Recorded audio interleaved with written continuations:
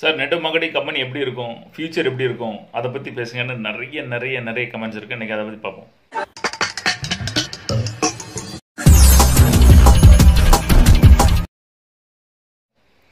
Network marketing company பண்ணுறவங்க எல்லாருக்கும் திட்டு விழும். கரெக்டாக சுற்றி அம்மா அப்பா திட்டுவாங்க, வீட்டில் திட்டுவாங்க, அக்கா தங்கச்சி ஒய்ஃபு ஃபேமிலி எல்லோரும் திட்டுவாங்க. இது என்ன கம்பெனி, இது என்ன கம்பெனி, இது என்ன பொழப்பா, இது ஒரு பொழப்பா பண்ணிகிட்டு இருக்குன்னு எல்லாம் திட்டுவாங்க. ஆனால் நாளைக்கு குடும்பத்தை காப்பாற்ற போகிறதோ, குடும்பத்தில் நிறைய இன்கம் பண்ண போகிறதோ இந்த நெட்வொர்க்கர் மாதிரி மட்டும்தான். கைத்தட்டணும். அதுக்கு கைத்தட்டுறீங்களா? ஓகே. ஆனால் தப்பான கம்பெனியில் போய் ஜாயின் பண்ணிக்கிட்டு அதில் பெரிய ஆளாருவேன்னு சொல்லக்கூடாது. Conditions apply. அதே மாதிரி நம்ம நாடு இருக்குல்ல, நம்ம நாடு வந்து நெட்வொர்க் மார்க்கெட்டிங் அவ்வளோ கண்டுக்கவே இல்லை. ஒவ்வொரு கம்பெனிஸ் ஒவ்வொரு நாட்டிலையும் 70%, 80%, 60-70% வரை நெட்வொர்க்கிங் பண்ணுறாங்க. நம்ம நாட்டில் இதுக்கு இம்பார்ட்டன்ஸே இல்லை. ஏன்னா இது கண்டுக்காமல் அது பாட்டு வளர்ந்துட்டு இருக்கு. இன்றைக்கி உலகத்தில் நம்ம இந்தியாவிலேயே நம்பர் 1 லக்ஸரி கார்ஸ் வாங்குறது யாருன்னா நெட்வொர்க்கர் மட்டும்தான். கம்பெனியில் வேலை பார்க்குறவன் சிஓகியோலாம் அவன்லாம் வாங்கலை. நெட்வொர்க்கிங் கம்பெனியில் பண்ணுறவங்க மட்டும்தான் உலக நம்பர் 1 லக்ஸரி கார்ஸ் வாங்குறாங்க. அப்போ எவ்வளோ இன்கம் ஜென்ரேட் பண்ணி கொடுக்காங்க. இதில் மட்டும்தான் நெட் இன்கம் கட் பண்ணிவிட்டு கம்பெனி வந்து மக்களுக்கு பணம் கொடுக்கும். ஸோ இந்த விஷயத்த என்னைக்கு கவர்மெண்ட்டு இந்த பிள்ளைகளை கவனிக்கோ, இந்த பிள்ளை எது நெட்வொர்க் மார்க்கெட்டிங் வந்து உலகத்தை காப்பாற்றும், நம்ம இந்தியாவை காப்பாற்றும். என்னைக்கு எப்படி நம்ம வீட்டில் சொந்தக்காரன் சொக்காரன் ஃப்ரெண்டு வாரவன் போகிறவன் பெரியப்பா சித்தப்பா எல்லோரும் உங்களை திட்டுதாங்களோ, அதே மாதிரி கவர்மெண்ட் நம்மளை கண்டுக்காமல் இருக்குது. என்றைக்கு கவர்மெண்ட் நம்மளை கண்டுக்கிடுதோ, நெட்வொர்க் மார்க்கெட்டிங்கை சப்போர்ட் பண்ணுதோ, அது வந்து இந்த இந்த பிள்ளை இருக்கலாம், இந்த நெட்வொர்க் மார்க்கெட்டிங் இருக்கலாம், இது வந்து நம்ம இந்தியாவை காப்பாற்றும். நமக்கு இந்தியாவுக்கு தேவையான பணம் கொடுக்கும், வேலை இல்லாதவனுக்கு வேலை கொடுக்கும். எவ்வளோ பேர் சோத்தை தின்னுட்டு வெறும் ஊரை சுற்றுற வேலை பார்க்கலாம். நீங்கள் ஊருக்கெல்லாம் பார்த்தீங்கன்னா 199 பேர் வேலை இல்லாமல் இருக்கான். என்ன வேலை இல்லாமல் இருக்கான்னா, எதையாவது கூப்பிட்ட வேலைக்கு செஞ்சுட்டு மற்ற சும்மா சோவாரிக்கிட்டு போட்டி கடையில் போய் உட்காந்து பேப்பரை புரட்டிக்கிட்டு தந்தி தேர் எதாக கேட்டு எந்த நடிகை எவன் என்ன பண்ணா, எவன் படம் எப்போ ரிலீஸ் ஆகுது, எவன் எப்படி பெரிய போனா, மோடி என்ன பண்ணார், காங்கிரஸ்காரர் என்ன பண்ணார், சிதம்பரம் என்ன பண்ணார், இதை பற்றி பேசியே அதோடு இன்னைக்கு பெரிய சாதனை பண்ண போகிறோன்னு இருக்கான் நிறைய பேர். இதெல்லாம் என்ன பண்ணிகிட்டு இருக்கான்? 99% சும்மா வெட்டியாக பேசிகிட்டு இருக்கான். என்னைக்காவது வேலை இருக்க அன்னைக்கு பண்ணுறது, மற்ற தொழில் பார்க்குறோம், ஒழுங்காக தொழில் பார்ப்பான். இதில் மற்றவன் இந்த மாதிரி வெட்டி வேலை பார்த்துட்டு ஊர் நாட்டில் இப்போ வேலை எழுவன்னு கிடையாது. என்ன சொல்லுவாங்க, எல்லா வேலையும் மிஷின் வந்துட்டு. இப்போ உங்களுக்கு எத்தனை பேர் வயக்காட்டில் போய் வேலை செய்கிறீங்க சொல்லுங்கள். நீங்கள் 10 நாள் உழுறதா ஒரே நாள் வந்து ட்ருன்னு உழுது போட்டு போயிடுவான். அறுக்கிறது ஒரே நாள் ட்ரு அரை மணி நேரத்தில் அறுத்து போட்டு போயிடுவான். இது காலையிலே வந்து அவங்களுக்கு டீ கொடுத்து அவங்கள அறுத்து அப்புறம் மத்தியானம் சாப்பாடு கொடுத்து திரும்ப போய் அந்த அறுத்ததெல்லாம் கொண்டு போய் போட்டு அதில் புனையில் அடித்து அது மாடு ஒரு 4 மாடு லைனில் கட்டி விட்டு மாடு சுற்றி வரும். பின்னாடி ஒவ்வொருத்தர் புனையில் அடிப்பாங்க. அந்த நேரத்தில் மாடு சாணி போட உடனே டுப்புக்குன்னு நம்ம போய் பிடிப்போம். நான் பிடிச்சிருக்கேன். அப்படி கீழே டக்குன்னு வக்கீல் எடுத்து அந்த சாணியை பிடிச்சி வெளியே போட்டுடணும். இல்லைன்னா அது வந்து நெல்லுக்குள்ளே போய் விழுந்துடும், அந்த வக்கீலில் விழுந்துடும். அப்படி எத்தனை இருக்குது உங்களுக்கு தெரியாது. இதெல்லாம் இருக்கா இப்போ? இல்லை. அவ்வளோ பேர் வேலையெல்லாம் போயிட்டாங்க. நான் ஏற்கனவே வீடியோ சொல்லியிருக்கேன். அது பேங்கில் ஏடிஎம் பணம் டெபாசிட் கூட நீங்கள் பேங்க் போகக்கூடாது, ஏடிஎம் போன்னு சொல்கிறான். இப்போ நேற்று பணம் டெபாசிட் பண்ணால், ஏன் டெபாசிட் பண்ணதுக்கெலாம் பேங்கில் வந்துக்கிட்டு ஏடிஎம் போங்க அப்படிங்க.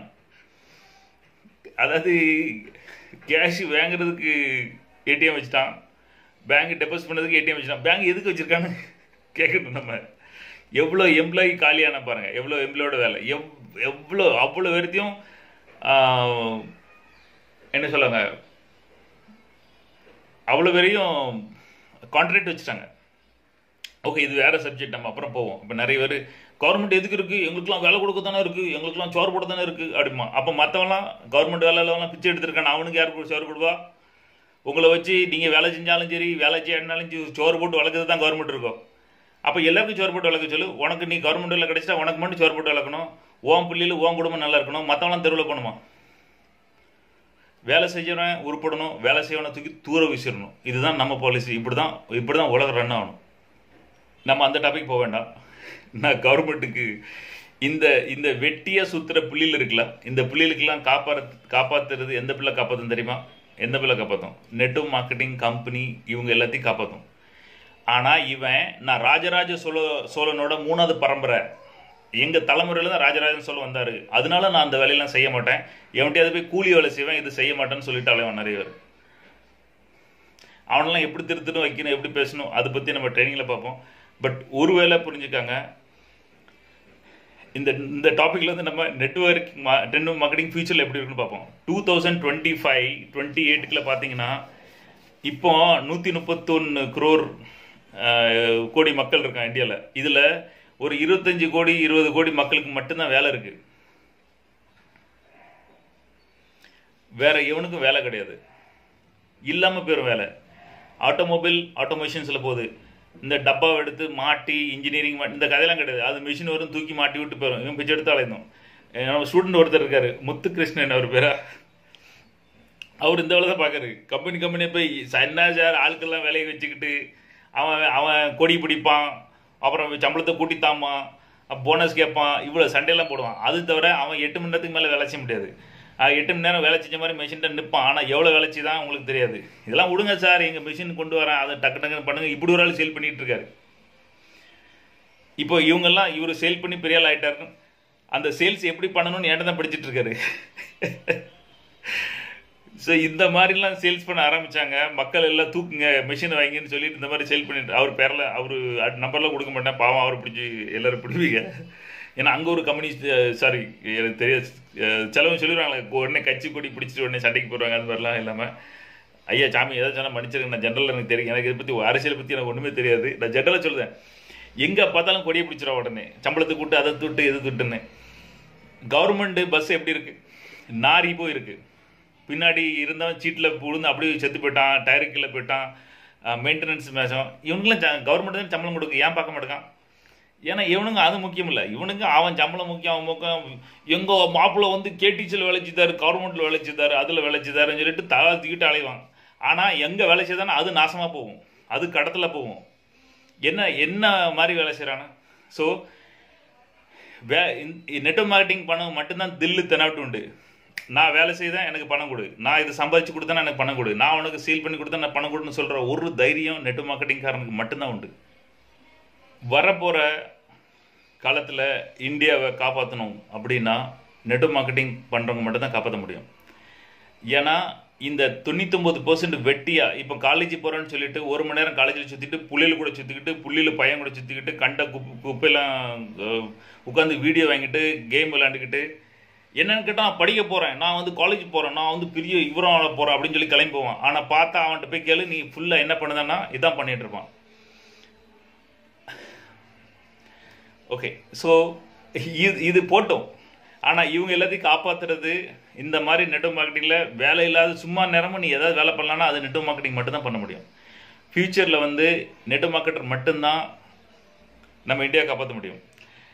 எனக்கு தெரியாது, எனக்கு தெரிஞ்ச வரைக்கும் சொல்கிறேன், ஏன்னா என் மூளைக்கு எட்டு நம்பர் சொல்கிறேன், நானும் கூமுட்டையாக இருக்கலாம், எனக்கு தெரிஞ்ச அளவு சொல்கிறேன்.